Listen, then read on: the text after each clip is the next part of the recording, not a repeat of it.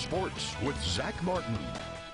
Today was the big day for Randall High School and Hereford as both of their volleyball teams were playing for state titles in their respective classifications. Let's start with the Lady Raiders taking on a familiar foe, one of the best teams in the country, ranked number 18 on Max Prep's Lucas Lovejoy. Let's start in the first set, and we're going to begin with Kiara Parker. She's going to rise up and get the kill here past the Lovejoy defense, but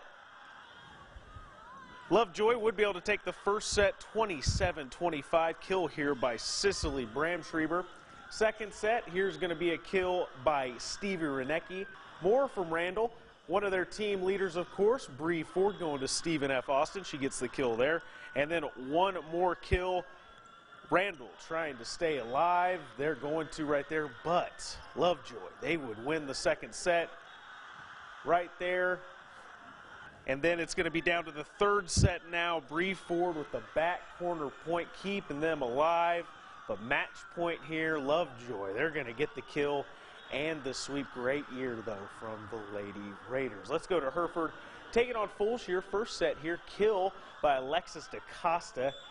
Yeah, she's talented.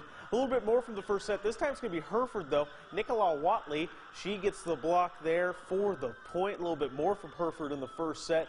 Bethany Sanchez gets the block right there. But Fulshire, they're pretty good, and they'll be able to take set one with that block.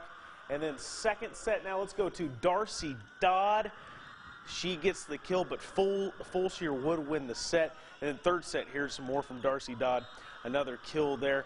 Match point, however, it's going to be Fulshire, and it's going to be DaCosta again, a rocket to win the state title. Great year, as I said, from both Hereford and Randall, coming up just a little bit short. There was